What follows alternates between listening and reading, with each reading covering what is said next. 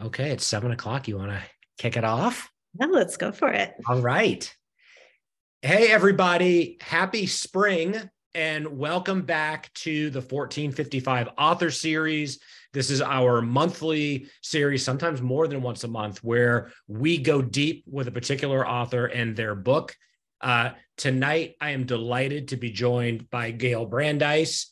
I'll introduce her in a moment. I'm Sean Murphy. I'm the executive director of 1455. If this is your first time checking us out, welcome.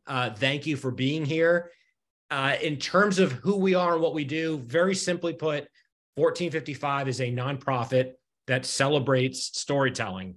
And we do this through year-round free programming. You can find out all kinds of stuff about what we do and what we're going to do and upcoming events at our website, which is 1455litarts.org. And before I introduce tonight's special guest, I do want to give a shout out, as I always do, to our very special friends and partners at DC's historic Potter's House, which is a bookstore, community center gathering space. It's in the historic Adams Morgan neighborhood of Washington, D.C. They've been around since 1960 and have been a key place for deeper conversation, creative expression, and community transformation. We encourage you to support them. And when you pick up your copies of tonight's book, support an independent bookseller. Potter's House is a great one. But put your money where your mouth is, support our writers, support our independent booksellers. It's never been more important. And after tonight, you're going to be running to order some books. So without further ado, let me introduce Gayle. Her essays, poetry, and short fiction have been widely published in places including The Guardian, The New York Times, The Washington Post, the Oprah Magazine, the Rumpus, Salon, and more. She has received numerous honors, including the Columbia Journal Nonfiction Award, and she was named a writer who makes a difference by the Writer Magazine. She teaches at the low residency MFA programs at Antioch and the University of Nevada, Reno. She currently lives in Highland Park, Illinois, with her husband and youngest child. Gayle, welcome and thank you for being here. Thank you so much for having me, Sean. I'm so delighted to be here and want to share my own love for independent bookstores. I hope to visit Potter House someday. Outstanding. Well, thank you for that. And we are here, of course, to talk about your collection, Drawing Breath. I was telling you right before we came on the air, we try not to pick books we're not going to like, but it's always an extra bonus when I have the opportunity to spend time with a book that really moves me and inspires me. Rather than have me sing its praises, let me read from the back cover one of the blurbs, which I think sets the tone, and I concur with this assessment. In Drawing Breath, essays on writing, the body, and loss, Penn Bellwether Prize-winning writer Gayle Brandeis' essays explore, among other things, the writing life and the embodied life, along with a potent intersection between the two. From the title essay, investigating the connection between writing and breath, to the final essay, which delves into her experience with long-haul COVID and its impact on her creative voice, this collection is infused with the urgency of mortality, thrumming with grief, authenticity, and a deep love for both language and the world of the senses. Perfectly put. And I have a lot to say about this collection, but one thing I'll say, which should be becoming clear to everyone tuning in, there's a lot going on here, but it's all relevant. It's all beautifully expressed, and it really makes you think. So I want to kick it off, if I may, by just noting that what you've done here, Gayle, is what I think is so successful about well-crafted essays, and that is when a writer is able to integrate the autobiographical with the historical, pulling in all the lovely details, like, for instance, how a raspberry might resemble crystallized blood, which is a beautiful metaphor in one of the essays, and connecting the universal with the urgency of the personal so that people can either relate and or learn. Talk a little bit, if you'd like to, about the origins of this collection and how you describe it and what you're after here to people who haven't read it yet. Sure. Thank you so much for all those kind words, Sean. I'm More to so come. grateful. Thank you for all of them. This book feels like a bonus book in a way, because the pieces were written individually without the thought of them being part of a larger book project. Right. Some of them are over 20 years old. And the essay form is one that I've come to love so much. As a kid, I grew up, writing poetry. I put together a little neighborhood newspaper, wrote stories and various things. But the essay, I don't know, it just has been an undercurrent through all of it as well. And the essay is where I know myself most, I think, and where I am able to explore both the world inside me and the world outside me in a really deep way. And so these various essays came to me because I had questions about things, because I wanted to explore different parts of my life, because I had images in my head that I needed to unpack. And at some point, I guess it was early in the pandemic, when I was having trouble breathing and when I was having trouble writing because I had so much brain fog, I started thinking about all these essays I had written over the years and thought I could pull these together and see how they speak to one another.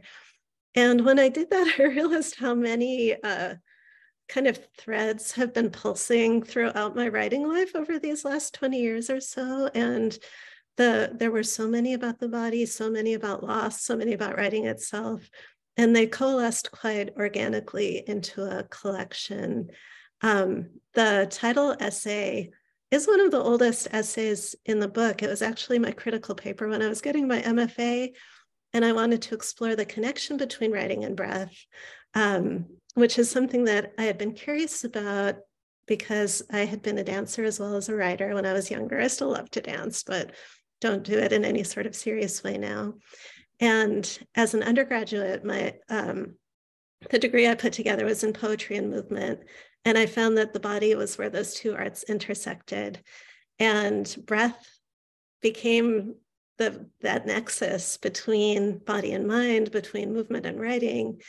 And so I just wanted to dig into that more deeply. So that's what I did when I was getting my MFA, not realizing that 20 years later it would be the title essay of an essay collection. But breath, because we take the world into our bodies when we breathe in, and we breathe ourselves back out into the world when we breathe out. It feels like such a perfect metaphor for writing. And it became just this metaphor for the whole book and various ways we can breathe and do breathe in the world. Yeah, and you set up the different parts of the book through different types of breath. Again, there's so many accolades that I would bestow, but I think one thing that separates the mature essayist from maybe the more novice is there's the inevitable inward gazing that borders on the solipsistic. What you're able to do and what great essayists are able to do is make it deeply personal. It's a very autobiographical form, but there's something there has to be kind of thematic integrity. And what you do so well is you bring this depth of knowledge and how well read you are. So the passion of these subjects comes through, but the reader is able to learn about you and learn about the topic at hand. And I think that's a deceptively easy endeavor for readers or writers that aren't used to doing this. But I want to highlight that this kind of mastery only comes after, having done a lot of it for a long time and realizing how to integrate these different threads in an effective way. Well, thank you. I love doing research. It's so delicious to me. And I love that as a writer, I can go down whatever rabbit hole I want to, and it's often fruitful. And so, being able to do that searching in the world for the perfect, little factoid or detail is such a satisfying process for me. And I love to constantly push myself to constantly learn and to, weave what I learn into my work. I would say these essays read very felt but they're very deeply thought through too. And again, a very ideal balance for the reader. I think it's always a special treat to hear the author's own words in their own voice. So if you'd like to read an excerpt or one of the essays, I certainly would be delighted to hear you do that.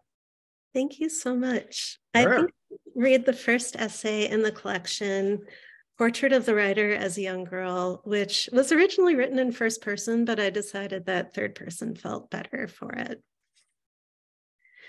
The girl writes her first poem when she's 4 years old.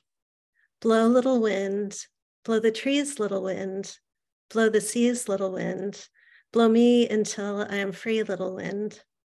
Somehow, even at this young age, the girl knows writing can be a wind that blows through her, makes her more spacious inside, freer. She feels it from the very start. She'll still feel it decades later. The girl's favorite writing surface is the cardboard tucked into her dad's dress shirts when they come back from the dry cleaners. Some of the folded, cling-wrapped button-downs are stacked inside the bone-colored armoire in her parents' room. Others are stacked in the top shelf of the closet where her winter coats hang over her rubber boots. She slices the wrappers open with her finger and slides the pieces of cardboard out, the shirt slumping inside the plastic like a sigh. One side of the cardboard is slick and white and smells a little bit sour like paste. The other side is brown and rough, nubby like oatmeal and smells more like sawdust. She lies on her stomach on the living room rug and lists titles of stories she wants to write. Her crayon scuds across the white side, leaving waxy shreds in its wake. On the rough side, the crayon leaves a deeper, thicker tread. She feels her breath push into the carpet as her words push their way onto the stiff page, the ghosts of her father's shirt sleeves wrapped around it like a hug. The girl is shy. She makes her sister order for her at Arby's, rarely ever raises her hand in class, but when she writes, she's brave. She creates a neighborhood newspaper and interviews neighbors and sells subscriptions door to door. Writing is her superpower, the caped heart that flies inside her mild-mannered skin. The girl sees her mom write poison pen letters when she's upset about something. She watches the letter-writing campaigns her mom spearheads change things. A traffic light installed at a dangerous intersection near her school, guns and ammunition removed from her local Kmart after some violence. The girl starts to write her own letters. Letters to the editor railing at the teenage boys who throw rocks at ducks at the beach, at people who throw trash out the windows of their cars. She writes to President Carter to ask how she can stop pollution and receives a Keep America Clean pack in return. She takes the bright orange garbage bags printed with Woodsy Owl, give a hoot, don't pollute, to the beach and picks up pop-up tabs and stray wrappers, knowing she has a presidential order to do so. She sends a letter in solidarity to Amy Carter after the first daughter gets in trouble for reading at a state dinner, and Amy Carter writes back. The girl texts the letter along with a photo of Amy Carter torn from a magazine over her bed. The girl's mom, Uncle Jimmy, who looks like W.C. Fields and lives in a men's hotel in Cleveland and pulls silver dollars from her ears, tells her mom he's looking for someone to write his life story. The girl immediately offers, sure she can tackle the biography of a 76-year-old man who was raised in an orphanage and fed her mom bear meat when her mom was a girl. Jimmy writes back to let her mom know a child could never write his story. He wants his book to focus on women who performed unusual sexual acts. The girl has little understanding of what usual sexual acts even entail, but she's intrigued. She wonders if this is what people write about when they're grown. When the girl touches herself, she swirls words into the place between her legs, whatever words spring to mind: peanut, bird, Zamboni. She doesn't know this is about sex. These feelings are just a sweet gift from her body. Words and pleasure become intertwined, become the same thing. She's introduced to shame when her mom catches her and tells her she's too old to be doing such a thing. Body and mind start to split then, body and word. It will be quite a while before they're reunited. She'll later wonder what a transcript of all those words she ground into herself would say if she could somehow unspool it from her body, that list of words written on her most tender skin. The girl likes to write about what's hidden. Her series, The Elves and I, follows creatures who live in the drain pipe in front of her building. Her first novel, The Secret World, is a 20-page, thinly veiled knockoff of her favorite book, The Secret Garden. Her teacher has it laminated and spiral bound and put in the school library. It gets its own card in the card catalog, her name in the same wooden drawer as Judy Blume's, her first taste of being a published author. The girl fills a plaid-covered anything book with short stories. In school days, a teacher has plastic surgery and turns psychotic. In Never Say Diet, an anorexic woman makes her whole family eat a diet of grapefruit and rice before she's rushed to the hospital. In Rocky, a girl tries to cope with going blind, aided by her trusty horse. The girl doesn't know she will write about these same themes, mental and physical illness, and the mysteries of the body the rest of her life. The girl stands at her bedroom window in her pink baby doll nightgown, a wisp of cotton candy nylon. The Humpty Dumpty lamp on her dresser is on. She knows people can see into her fifth floor window if they choose to glance up, can see this 10-year-old girl who feels both younger inside and somehow much, much older. The building next to hers looks like a castle from the front, red brick, turrets, a sunken garden courtyard that she likes to sneak into. But from the side, it looks unfinished, a paler brick, exposed beams, stark concrete steps. The girl touches the yellow and white gingham drape that hangs by her side, the one that matches her bedspread, her puffy rocking chair, the yellow and white faux bamboo bedroom set. She knows she must glow in this window. She might even look sexy, whatever that means. The girl wants to understand the backs of things, the unfinished sides of things, the place where the castle ends and real life begins. She shifts her head so she can see Lake Michigan undulating across the street in the dusk, a pewter gray mirror. She wants someone to look up and see her.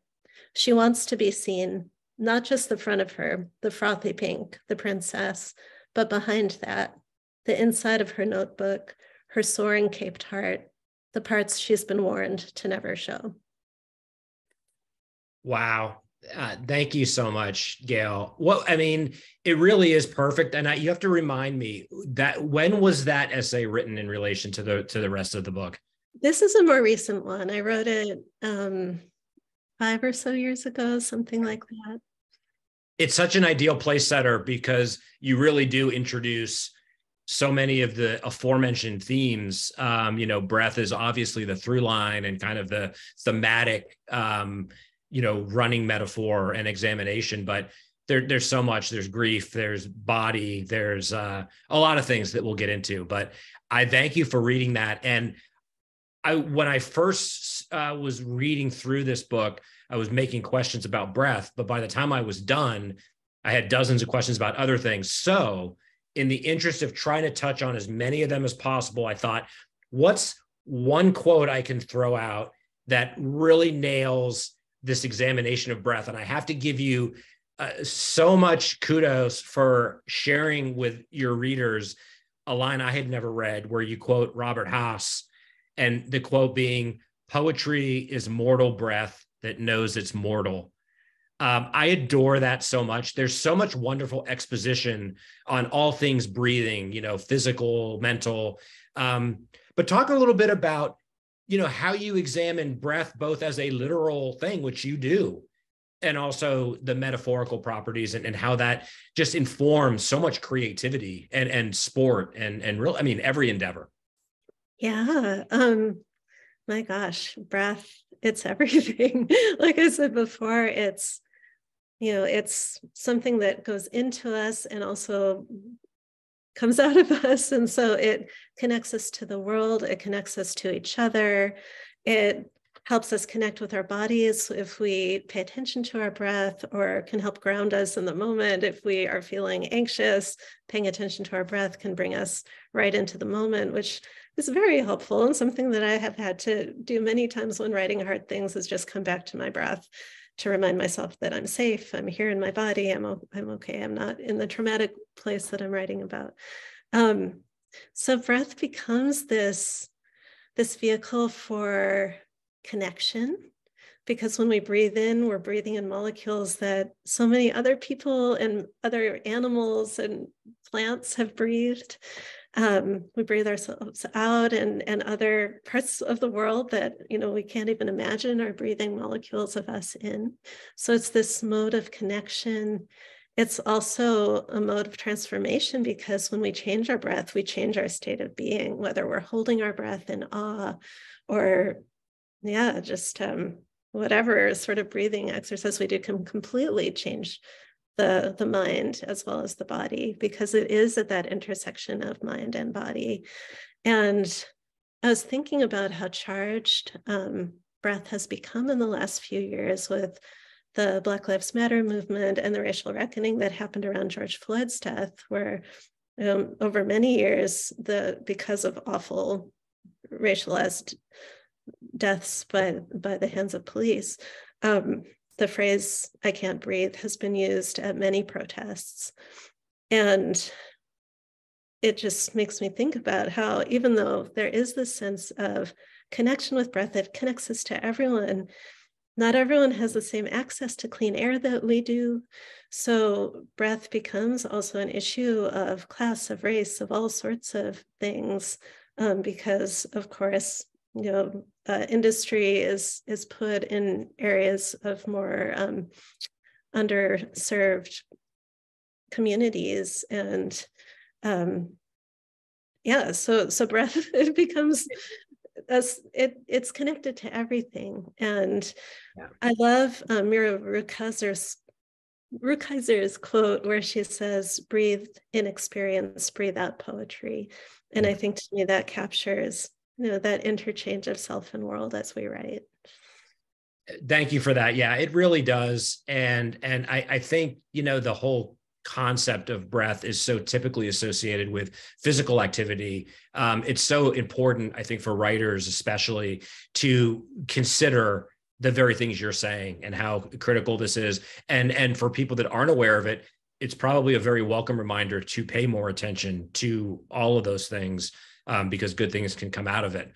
Which leads me to the next topic of sorts, which is totally connected, and that is the body, which you talk about a lot. Allow me, please, to pay you the compliment. I consider you a master of creative language and the pun. I won't give any away. I think the reader needs to get in here and see what I'm talking about. But arguably, nowhere is this more effectively utilized in the essay Thunder Thighs, which is thunder, thighs. Even as a man, I'm certainly not unfamiliar with the myriad ways that society assails a woman's self-image before they're even adolescents. But this essay was so enlightening to me because it's such a perceptive interrogation of the real harm. In many instances, this then becomes self-harm, literally and figuratively, through body image. And you take a deep dive, pardon the pun or whatever, the inelegant, you go deep into the thigh. Talk a little bit about, I suspect that is what you were talking about when you certainly do your research, you're speaking from experience. But again, I think women are going to snap when they just see the title, but it was very enlightening for me. And I think, of course, any man must read essays like this to get a better understanding of what's really going on. Thank you so much. Yeah, I've had a really complicated relationship with my thighs since I was a teenager. And I find that if I write about things that trouble me or that, I have issues with, that it helps. It helps to write about things. It helps me release stuff.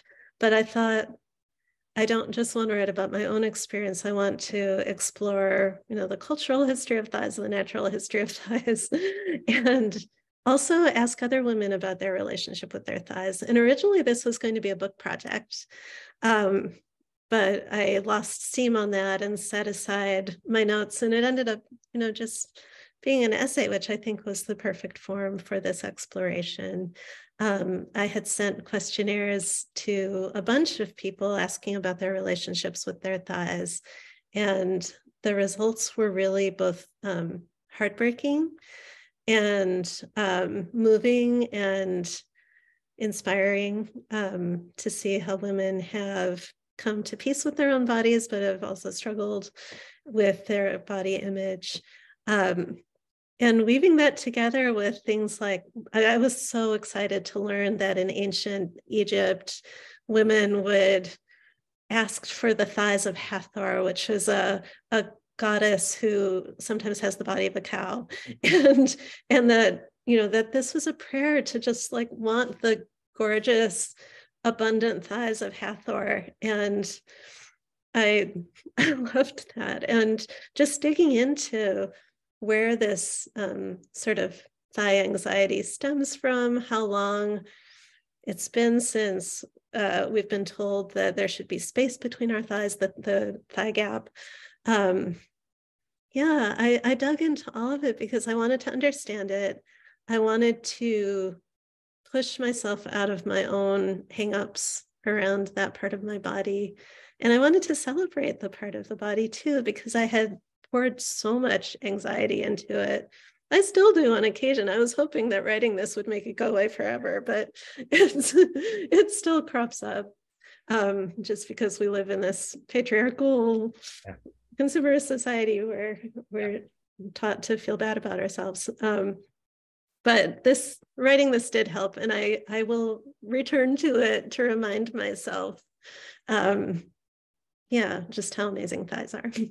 Indeed. Here. And, Gayle, I'll say that, of course, we want to read, and we do read for pleasure. We want to read to be enlightened and informed.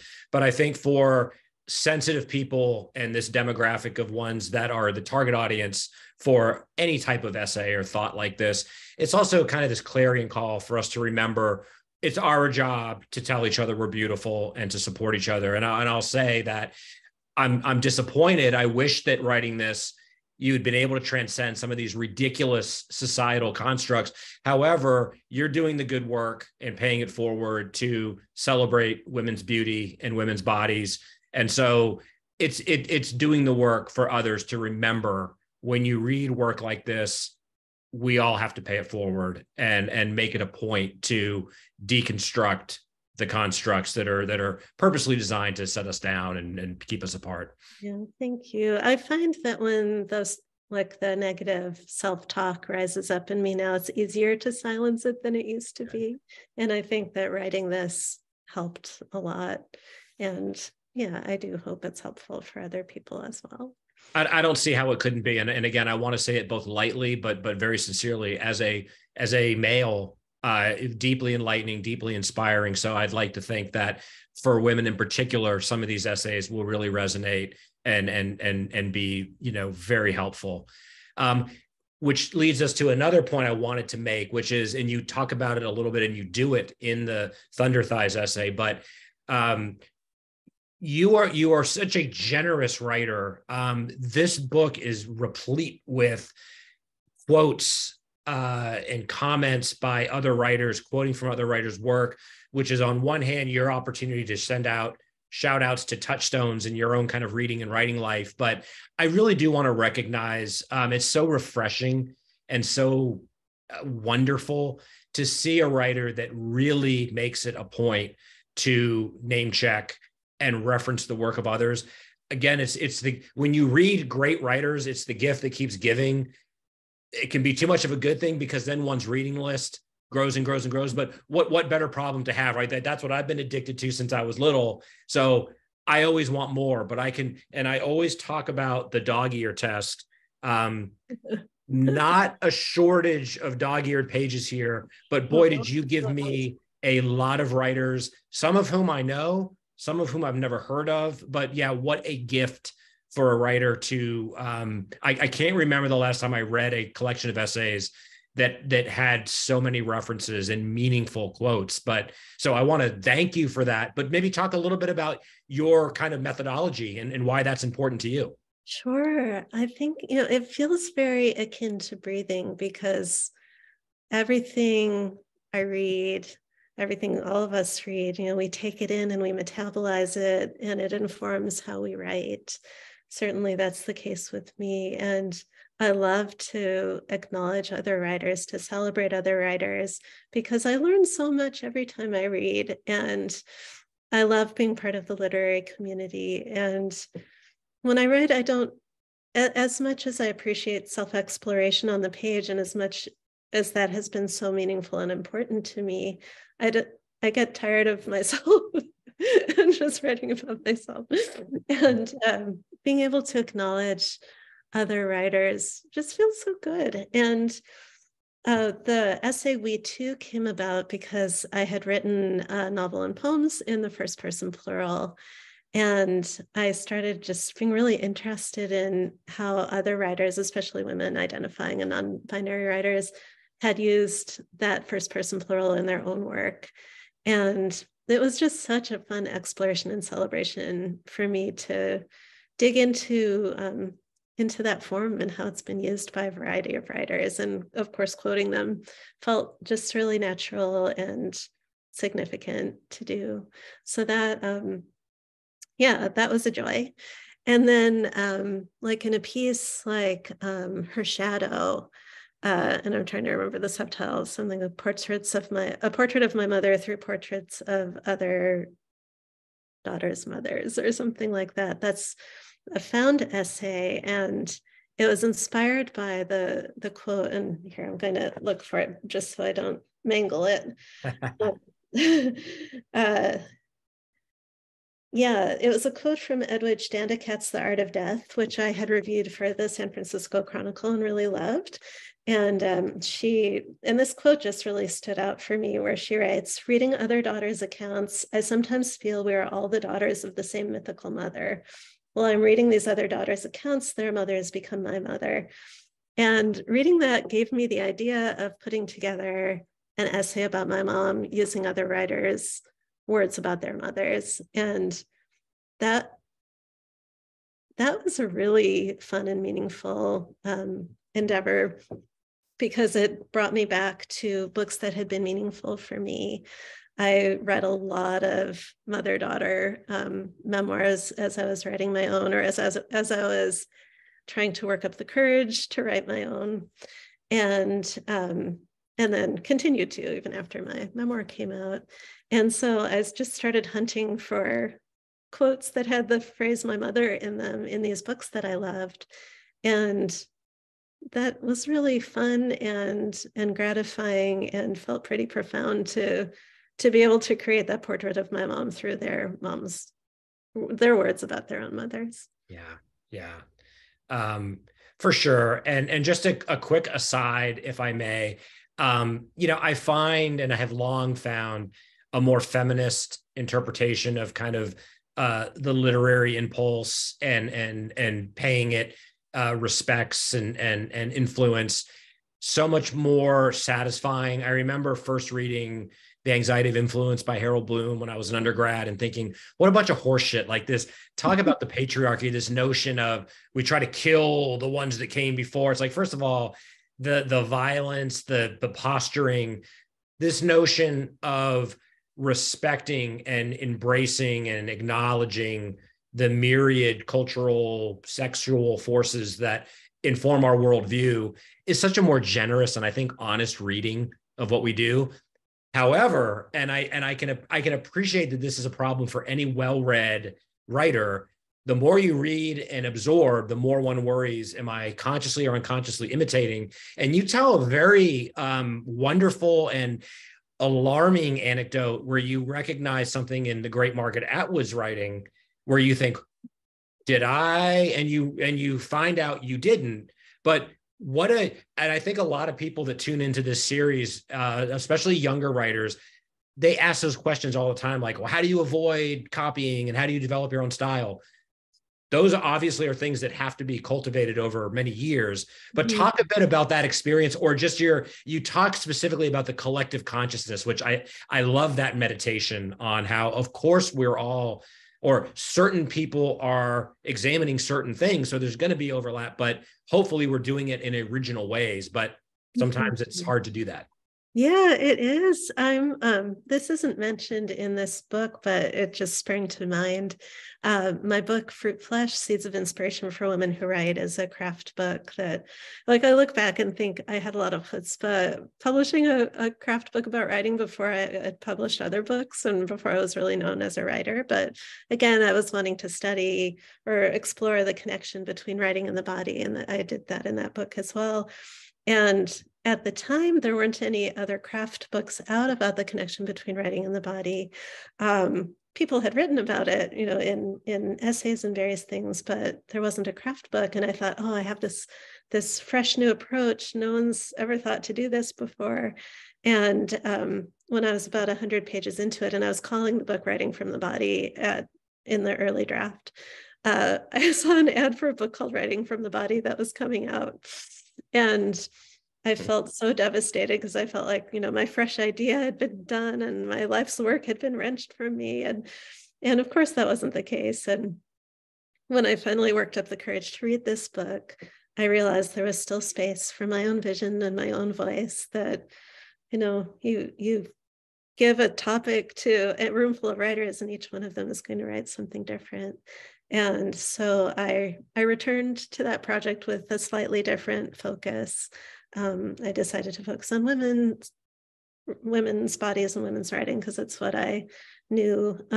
Looking back, I might have made it a little less binary than it was, but I've learned since then. That was 2002. So I think, people will come up with similar ideas, but it's our own filter, our own particular breath that will make it unique, our own way of seeing the world. My dad had this wonderful word that he coined, weirdidity, which he used to describe our own inherent weirdness. And I think that's what we need to tap into as writers, even if we're not writing anything weird, but just our own weirdidity, that's what will make our voice unique on the page, even if we're writing something that's similar in theme or subject or era or whatever to some other writer, that will make our work unique and alive. Yeah, for sure. And I think, you're talking also about, the power of writing as a connecting force and the opportunity both for writers to write candidly about what they fear or what they don't know. And I think what invariably happens is readers who think they're the only ones that fear or don't know. So not only is learning achieved, there's this real connection. And it can occur in multiple ways, but I think that's one way we all can and should celebrate writing as a real democratic force for sharing awareness, sharing solidarity, and that transcends centuries and cultures and languages in such a powerful way.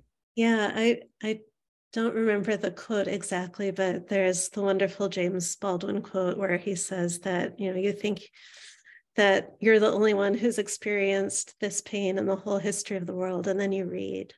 And I think reading can help us feel connected to humanity. It can help us feel less alone in our own pain or grief or solitude, loneliness, that writing can be such a bridge and such a deep connection. Like you said, over time, like we can read something that's centuries old and feel that connection and feel that inner world of that long dead person still speaking to our alive heart.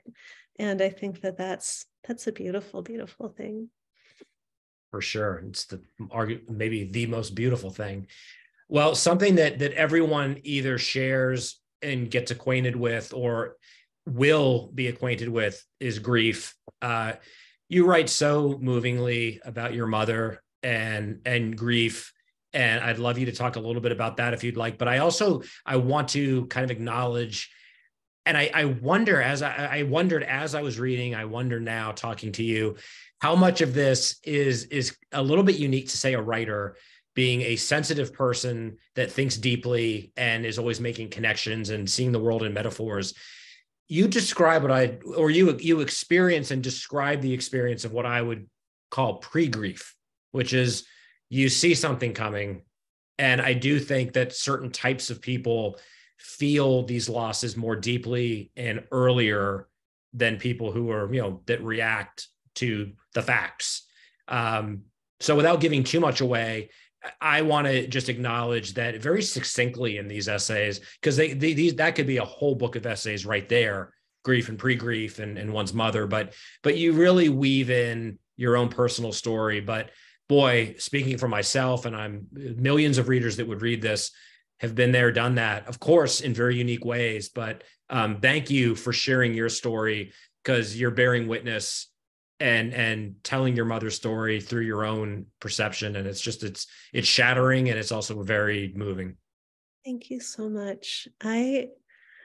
I'm so grateful to have writing as a way of being able to work through grief and the pre-grief. And when I was growing up, or even as an adult, when my mom was still alive, the model I was given is that grief is something that, I don't know, it felt like this boulder that didn't move, because my mom really, and of course grief doesn't go away, it transforms over time, but I felt like it was this giant boulder that would crush me. Every time my mom talked about her own mother, she would cry and she could barely talk about it. And I thought, oh, this is what grief is going to do to me. I won't be able to talk about it. It will be beyond words. And part of it is beyond words, of course, but I've found that giving voice to it has helped me move through it. And it's not a boulder. It becomes various substances at different times. It's always there, but it changes. Sometimes it's lighter and sometimes it's heavier. But writing really helped me so much through the process. And of course, there are other ways to do this through therapy or just, meditation. But for me, writing was it, just helping me. With my mom's suicide, I had so much anger toward her right after she died. And which is normal in suicide loss. And but writing helped me burn through that anger and get to a place of compassion for my mom. And I'm so grateful for that. And then it also helped me, I think the shock of my mom's death and then writing through it helped prepare me for my dad's death, which was a much less traumatic, as hard as it was, and as desperately as I miss him, his death was a beautiful experience because, I could be there with him and with family, and it wasn't the same sort of shock that my mom's death was. Yeah, I didn't think I would have to write about my dad's death too, but writing is how I process things. So it has been sweet to write about his death. Well, you said the magic word. I was going to say that your writing on this topic invokes such tremendous compassion from me, for you, your family, your mother, and anyone that has these struggles. And again, who doesn't? We all are facing our own battles, or will. And again, I want to just give a shout out to the creators. I think there are those that don't write. I'm with you, as a writer. I share your gratitude to have these tools to try to make sense of the world and my own confusion at times. But I think another gift is for people that don't write, never will write, don't want to write, the writing that's been done is a way for those people to find solace or understand that they're not alone. So again, it's such a profound gift to strangers to write the kind of things you write about. Yeah, I know that after my mom's death, I was so hungry for other suicide loss narratives. I couldn't read enough of them because I wanted to see how people had survived it. I wanted to understand that it was survivable and that it was something one could write about. And those books were a lifeline for me. They were a life raft. And I've since, heard from readers who have felt the same about my book, which means so much because it does feel like paying it forward. Because other books gave that to me. And if I can give that to readers, that means the world. Yeah. I always know that, I'm going to connect on some level with an author if I read their work or even just read an interview where they talk about what their goals are. And when it involves things along the lines of, if someone reads this and it helps them, or if I'm able to connect with people, because when you read about people and fame or fortune are some of the first things they bring up. Doesn't mean that they're not amazing writers or capable of empathic work, but tends to be the ones that have these genuine aspirations to connect. There's a kind of a baked in humility there. And it's not a surprise that this is the work that tends to resonate emotionally and intellectually. Speaking of, there's another topic. You hit home, I'll describe a perfect encapsulation of a topic that could and maybe should require an entire book. You talk about the tone and ecotone coming from the Greek tonos, meaning tension. And you describe transitional zones where stories haunt us, and by writing them, allow us to set them free. I think this is such an extraordinarily rich and astute meditation on the whole craft of writing, the impulse of why we share, what drives us. So A, wow, thank you. But B, talk a little bit about that and this notion of these transitional zones and how that can lead to creativity. Yeah. An ecotone is a fascinating, landscape where, say desert and forest meet, or whatever two landscapes or biospheres meet. And it becomes this fruitful place where you can find animals that don't exist anywhere else other than these transitional places. And I think that, as writers, finding those moments of change, those moments of shifting within us, are so fruitful. And and not just our own change, but like those little places in us that are haunted in some way, I think have something to say to us, and maybe will help us transition into a new phase in our life if we give voice to them. And I'm a big fan of, just diving into those questions and stories that are haunting us, that we're fixated on, that we can't get out of our minds or bodies, as a way of releasing them, moving on to that next zone, moving out of that transitional space into whatever is next. It's interesting animals live there, and we can capture that on the page. But this notion of setting them free, I love how packed that is, because I think it hits on, again, creative impulse, or this notion of healing oneself by confronting, which is something that would come up in therapy, something that comes up in creativity, it comes up in connection with loved ones. But also there's this beautiful kind of metaphor for, writing and or any kind of art, where we don't know where some of these ideas come from. I think, the literal of, we'll talk about things you want to know or that question or trouble you, but also this notion of the muse finding you and the writer channeling these things that then resonate with other people. There's something that is so ethereal about that and powerful, and then it becomes palpable in the written word. So I love that. I adore this notion of really excavating one's mind and heart and what comes out of that. Yeah, and it can be so freeing once we release those stories that have been just poking at us, prickling us, weighing on us, that when we finally give them breath, give them space on the page, it's so liberating, so such a relief. I find that sometimes when I'm able to finally give words to some inchoate feeling I've been carrying around, I feel so much lighter inside once I've gotten it out of my system. Yeah.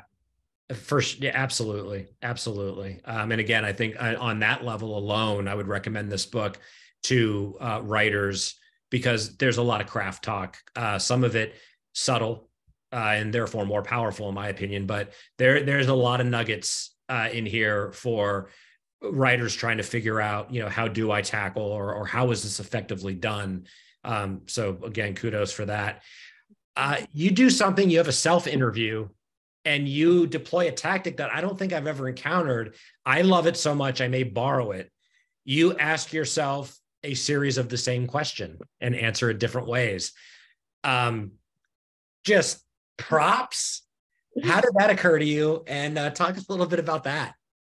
Yeah, There's a wonderful website, literary journal called The Nervous Breakdown, and they have this section of self-interviews, and they asked me to do one for my memoir.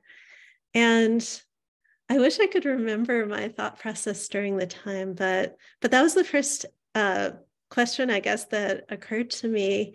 Yeah. And then I realized I can answer this so many different ways. How did writing this memoir change you?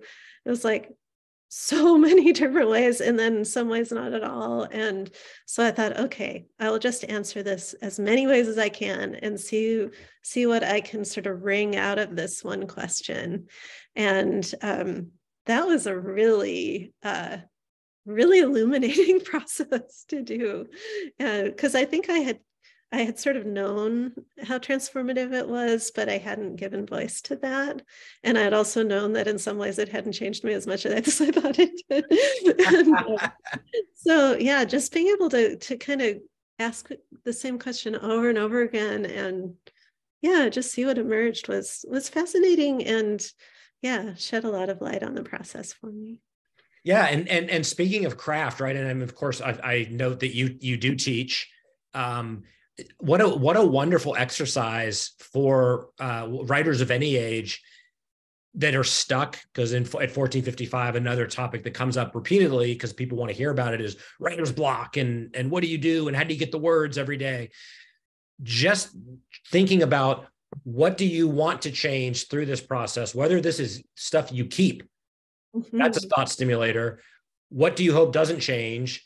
And then for those of you that have written, what has changed? What hasn't changed? What is the next project? Right there is a rich source of rabbit holes a writer could go down on any project and probably surprise themselves, right? In terms of rewrite about that question, even before you've undertaken the project, and it might lead you in ways. So again, I think, anyone that picks up this book, you might be surprised at how many different applications for creativity are contained here. Well, thank you. That would be awesome if this book leads to writing, to, if it inspires other people to just break themselves open. That would be amazing. It might inspire plagiarism, because like I said, I just had a poetry collection come out, and wanting to write about why did you do this? What this project you're working on, like, answering the same question a bunch of times is a very novel way to attack, the writing. I wouldn't consider it plagiarism. I hope you'll do that. Well, it's just such a neat way to be vulnerable, but also it's a really transparent way to say, here's what I'm trying to accomplish in my own words. So great stuff. I would be remiss whenever I have a writer that has either dabbled or mastered different forms, talking about the craft of poetry and memoir, and of course, essay. I would love to hear, I'm sure others would love to hear. Of course, we know they're all different and they all overlap, and a good writer senses, but I'm asked a lot, when do you know it's a poem? When do you know it's an essay? I'd love to hear you talk about, or tell us, when do you know it's a poem? When do you know it's an essay? And sometimes how do you don't know, and et cetera. But talk a little bit about the overlap. Yeah, I often don't know if something wants to be a poem or an essay when I start, because I'll start with an image, or I'll start with just a phrase that's stuck in my head, or an idea. And I'll just start writing, and I'll see where it takes me. And every once in a while, I'll be clear that I'm writing an essay right now, such as when I decided to take what had been, the book project of the Thigh book, and thought, this is an essay. I'm going to write this essay. That was clear, although it started out in a different form. But yeah, I think that pieces will reveal themselves as I write them.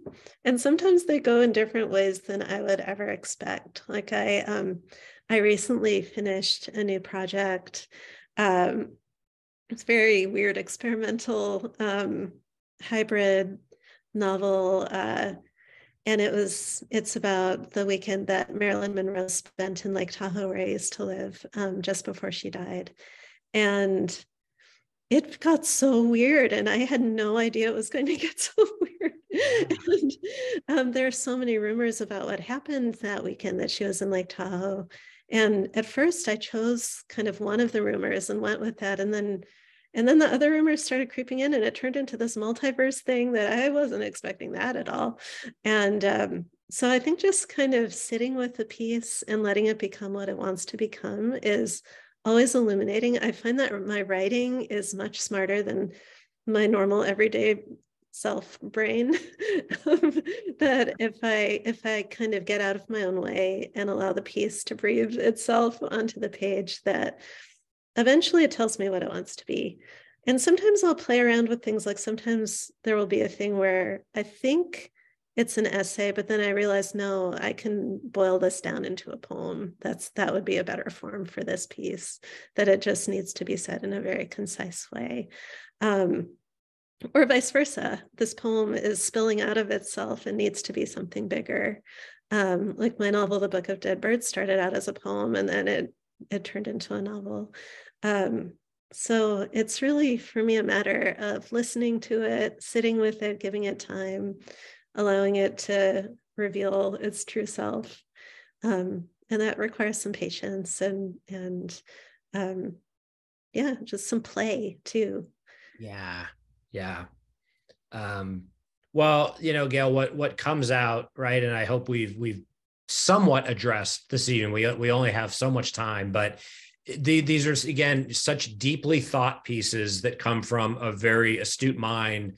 But there's such a generosity, there's such a passion, and there's such an obvious desire to connect and share for all the right reasons.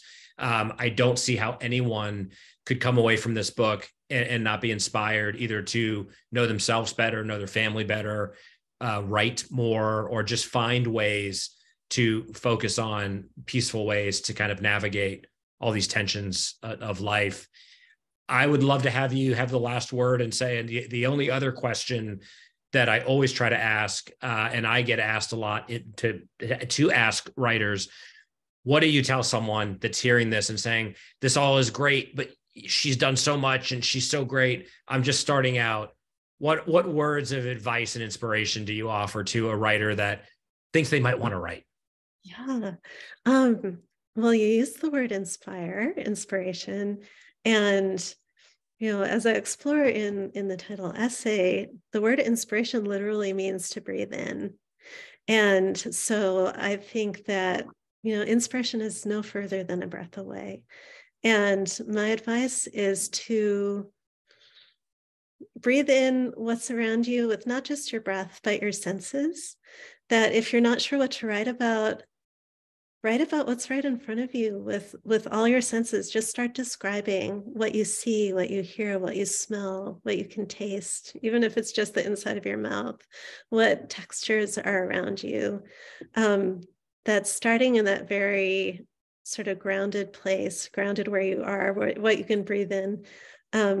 That's a place to begin, and then let that spiral out into what feels most meaningful. Another simple prompt that I often give my students is either just write, I want to write, and see where that takes you. And it can be, I want to write about, and you can just, start writing about what you want to write about, or I want to write because, and that can sort of tell you what you want to write. Or you can say, I'm scared to write about, or I'm scared to write because, and those can kind of help trick you into writing about the thing you're scared to write about. So just those very simple prompts are a good way to get started. You hear that, folks? Wise words from a brilliant, generous, masterful craftswoman.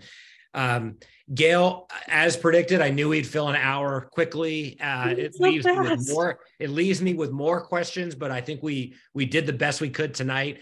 I don't want you to be a stranger. As I love to tell people, once you're part of the 1455 family, we keep you close. So we want to follow. I hope that this finds a wide readership. We will certainly do our part to promote it. And I want to sincerely thank you for being here tonight and sharing these observations with us, but also on a very personal level, Gayle, I want to thank you for writing this book and all the things you do to promote connection and inspire. I'm a better person for having read this collection. And it's just been wonderful to chat with you. So let's do this again soon. Be well. And again, all the best wishes on the success of this book. Thank you so much, Sean. I loved talking with you, and I'm so grateful for all of your thoughtful questions and your generous words. And thank you for all you do with 1455. Well, it's my pleasure. It's a very selfish endeavor because I get to talk to amazing people. But you made the work easy, and what best compliment I can give you. It was a genuine joy. So we will see you again soon. And folks, those of you that have checked us out tonight, thanks for being here. As always, we recorded this. We will put it on the website. We'll share it via our social channels, and I will put abundant links so you can go to the Potter's House and buy your copy, and you can check out Gayle's other work. So look at the 1455 website for more information about how to get more Gayle Brandeis in your life. For now, everyone be well, be safe, be inspired, and don't forget to breathe. We'll see you soon. Good night. Night, everyone. Thank you for being here. You.